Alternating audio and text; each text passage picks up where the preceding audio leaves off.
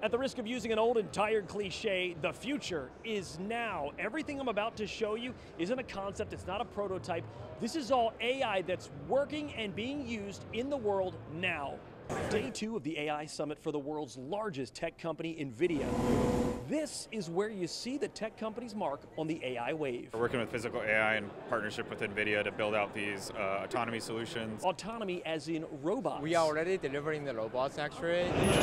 Like Vega, the friendly manual labor robot from Dexmate. We can move boxes in the warehouse. We can pick up components from the production line. CEO Tao Chen says Vega can lift up to 40 pounds and does not have a hard clock out time. So for example, this robot can work for like more than 20 hours per charge. That is the live feed Or from get ready to ride home in an AV ride. You can use it in ride-hailing just as a usual taxi, but just fully autonomous without nobody driving it. The Texas-based company uses AI and visual technology to pilot these driverless cars. And actually, the car can see much better than people. They partnered with Uber to drive these robot taxis into Dallas starting in December. We first start deploying with a vehicle operator in the car, and then when we move stage by stage, we remove the person from the car. And what is the name of the company you work with? Study Fetch. Does that help clear things up? This is the future of learning. Students just bring all of their coursework into Study Fetch, and they can create those quizzes and tests and flashcards and podcasts and video explainers and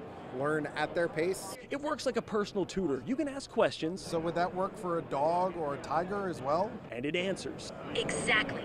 The same process works But for in dogs. all this autonomy, where does this leave the human workers? If we ask the human workers to lift the heavy stuff from the ground, it's gonna hurt the back. That's the point of having automation, is to help people to do the job like in a much easier way. This car is cool for everyday commute. There will never be a replacement for teachers. Never for the experience and the intuition and the compassion that teachers have. And Nvidia, the tech giant that hosted this entire summit, their economic influence continues to grow. Today, the company hit $5 trillion in valuation, which is more than the GDP of just about every nation in the world, except for the United States and China. In DC, I'm Matt Gregory, WUSA 9.